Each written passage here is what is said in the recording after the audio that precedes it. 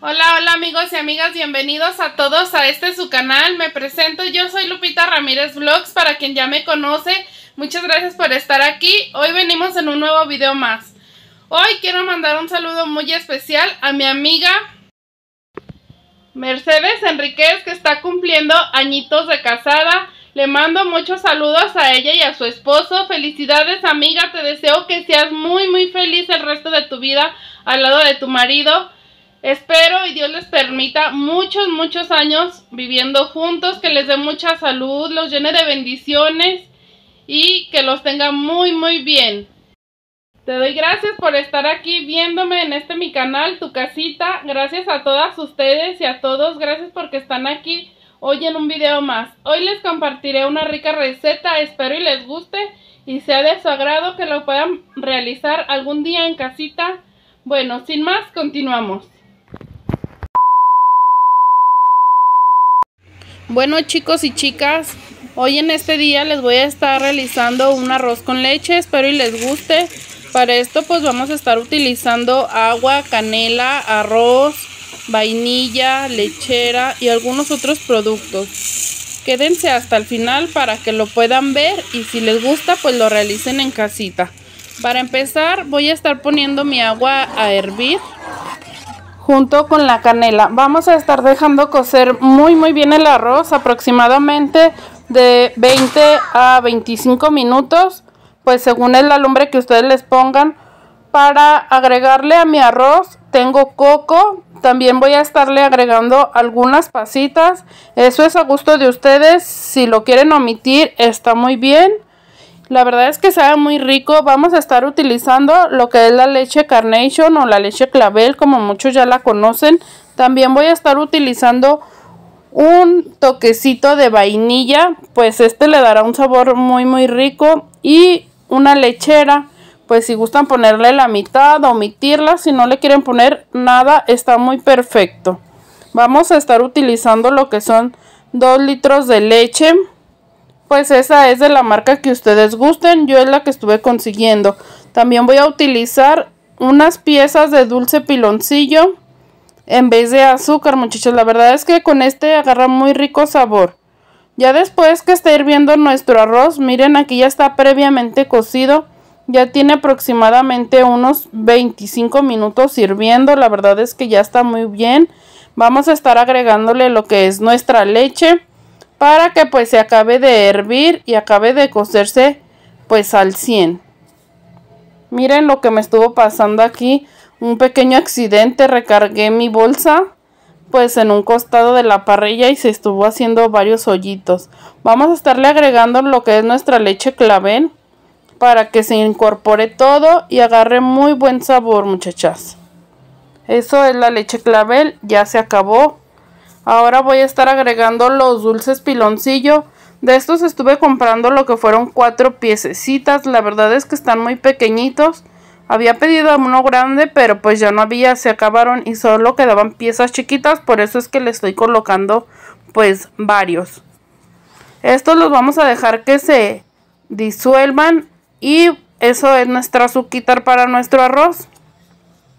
La verdad es que pues le da un sabor muy rico. Si lo hacen así, en verdad no se arrepentirán. Miren, aquí tengo un vasito de coco. Ese es coco rallado. Se lo voy a estar agregando. Solamente le voy a estar poniendo un poco porque pues a la niña sí les gusta, pero no tanto. Solamente para que le dé un rico sabor. También le voy a estar agregando estas pasitas que miren, la verdad es que pues están súper sabrosas, súper deliciosas. Pues si ustedes les ponen, en verdad que sí les va a gustar. Eso es a gusto de cada quien. Yo le estuve colocando lo que fueron 2 vasitos. Son vasitos chiquitos de los helados. Vasitos azules. Son como unos 200 gramos aproximadamente lo que le estuve colocando. Vamos a dejar que hierva y le estaremos agregando un toquecito de vainilla para que tenga un mejor sabor. Le voy a estar agregando lo que es la lechera. Solamente un poco, no crean que se la agregué toda, solamente tenía de esa la mitad, pues ya que no lo quería tan dulce, pero pues si ustedes lo quieren un poco más dulce le pueden agregar más lechera, más dulce piloncillo, eso ya es opcional, a gusto de cada quien. Y lo vamos a estar dejando que hierva todo muy bien para que ya quede pues bien rico, muchachas y muchachos. Miren, pues aquí ya estuvo hirviendo mi arroz. Vamos a estar apagando y vamos a estar sirviendo en un platito. A mí me gusta o es opcional también. Quien guste le puede poner un toquecito de canela molida. Pues vieran que queda muy rico. Y al final, ¿saben qué les voy a agregar? Un poco de nueces para que quede mucho más delicioso. Ese pues lo pueden consumir ya sea caliente, frío, tibio, pues a gusto de cada quien, es opcional. Queda muy rico, la verdad sí se los recomiendo que lo realicen. Chicas, ¿qué es esto? Son los nopalitos que estuve trayendo del monte, los estuve guisando con cilantrito y cebolla. Y vamos a estar haciendo unas quesadillitas o un huevito y también un chilito de molcajete. Miren, para el chilito de molcajete voy a estar utilizando unos chiles serranos, nomás que ya están bien maduros y están hasta coloraditos. Y jitomatito, y le vamos a estar poniendo aguacate. Para como cuando no tenemos ganas de cocinar, algo rapidito, sencillito, pues ya saben. Bueno, pues vamos a estar agregando lo que es un pedacito de ajo, nuestros chiles, nuestro jitomate al molcajete. Vamos a estarlo triturando muy bien. Aquí me estuvo ayudando un poquito mi marido. Dice que luego lo pongo a cocinar, pues para que todo el mundo se entere, no le hace, para que vean que es muy buen cocinero. También le vamos a estar agregando un poco de aguacate. Vieran que queda bien rico con el aguacate, muchachas. Y vamos a estar haciendo unas quesadillitas, porque la verdad pues ya se hizo tarde. Y pues, para comer rápido, pues unas quesadillas con un chile de molcajete y nopalitos. Quedan muy ricos. Bueno, pues lo que yo estuve utilizando fue queso asadero, porque ese se derrite bien rico, bien bonito. Aquí tengo ya mis nopalitos guisaditos. Esos nomás les puse cebolla y un pedacito de cilantro para que queden bien ricos con nuestras quesadillas. Miren, ahora sí, pues provechito. Vamos a ver si le gustan estas comidas al Toxi. Pues la verdad es que sí le gustan, no es nada disgustado, él todo se come, dice, mientras sea comida, huevo, frijoles, lo que sea, el chiste es comer. Y con el chilito de molcajete, pues más rico. Ahora sí, pues provechito, muchachas. Así que ya saben, cuando tengan flojerita, que no tengan ganas de cocinar, pues unas quesadillas con un chilito de molcajete y listo, se hizo la comida.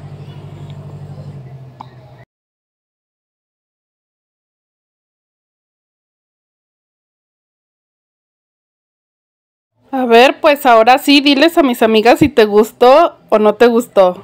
Dice que yes, que sí, sabroso. Miren, pues así es como estuvo quedando ya al final nuestra cazuelita. Señal que no les gustó ni el chile ni los nopales.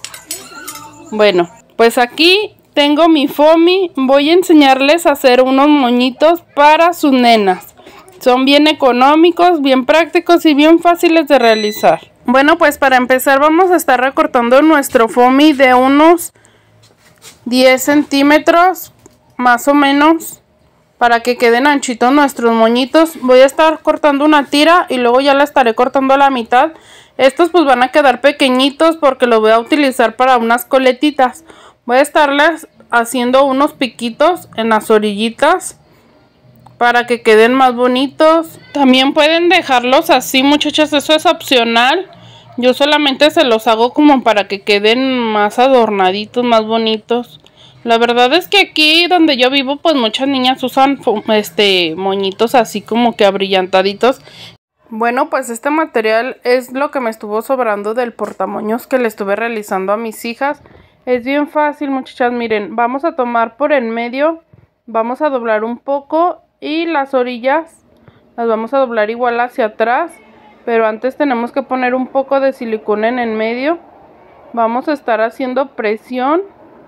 Un poquito igual nada más para que no se quemen. Porque la verdad pues sí quema feo el silicón. Y vamos a hacer hacia atrás nuestro sobrante.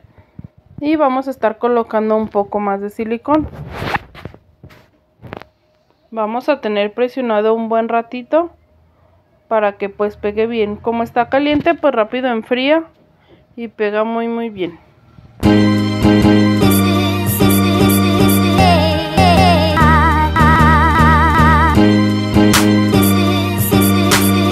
Bueno, pues ahora vamos a poner silicón por enfrente, por encimita. Vamos a recortar una pequeña tirita más o menos de 1 centímetro hacia nuestro moño en el medio para que no se esté viendo el silicón en lo que es donde son las uniones, muchachas. Solamente poquito para que no se estén quemando, porque yo me di unas buenas quemadas. Entonces pues nada más poquito, y vamos a estarle poniendo un brochecito. Este es para que al tiempo que se los pongamos a nuestras niñas pues ya se quede atoradito. Igual le voy a estar colocando un poco de silicón en la parte de atrás, y pues ya a la hora que le haga sus coletitas pues se van a ver bien bonitas. De estos vamos a hacer varios, de varios tamaños y de diferente color, porque pues son 2 niñas y pues así ya no se pelean. Un día una se pone unos y un día se pone otros. Miren, pues así es como estuvo quedando nuestro moñito. La verdad es que son bien fáciles y muy prácticos de realizar.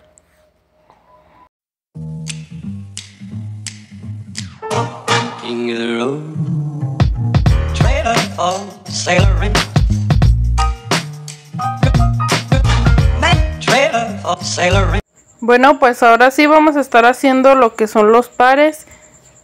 Y también vamos a estar haciendo unos de color verde, muchachas. Se quedan bien bonitos.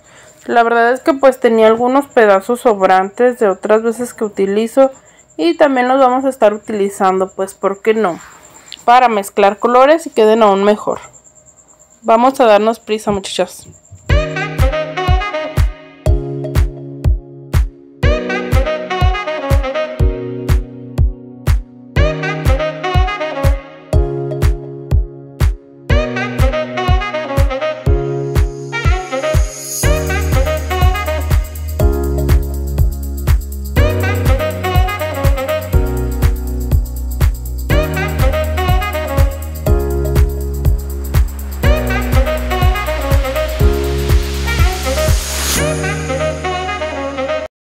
Bueno, pues aquí tengo este otro. Este no lo voy a pegar, voy a hacer una técnica diferente. Nada más voy a estar doblando. Aquí tengo un hilo rosa. Vamos a intentar de esta otra manera amarrar nuestros moños para que no se nos vayan a zafar ya después con el tiempo. Vamos a hacer un pequeño nudo por la parte de atrás. No se preocupen porque el hilo no se va a ver. El hilo va a quedar bastante bien escondido. Miren. Esa es otra técnica que me estuve viendo. Igual ya saben, doblamos. Agarramos nuestro hilito.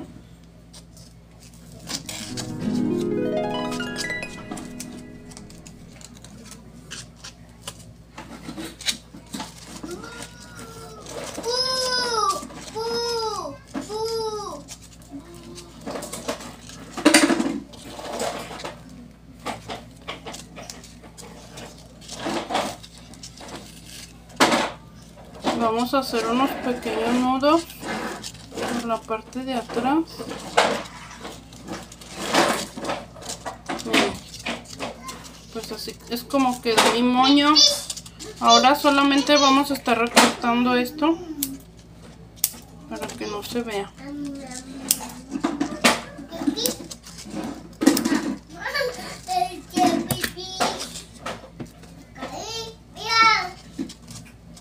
Para que no se vea nuestro listón, vamos a pegarle más foamy. Aquí ahora sí lo voy a pegar con el silicón.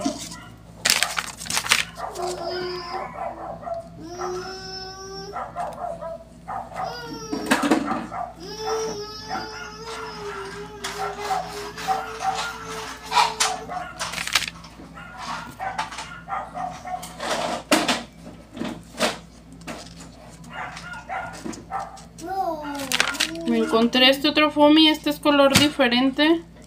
Espero y se vea muy bien.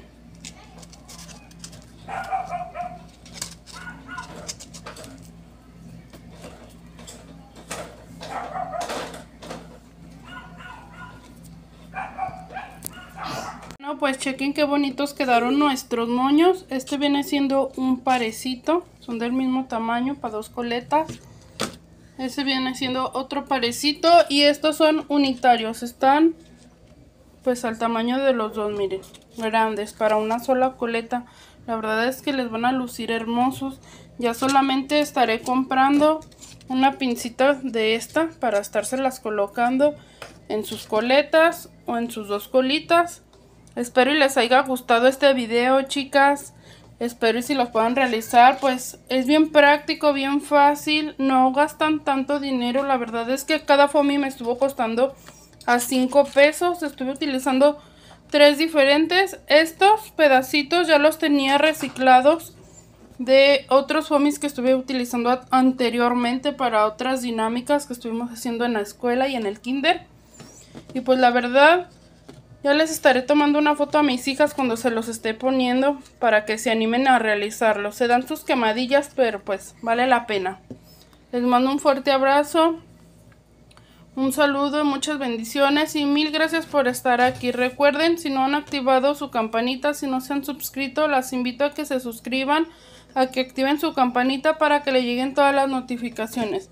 Muchas gracias. Nos vemos en un siguiente video. Hasta la próxima. Bye.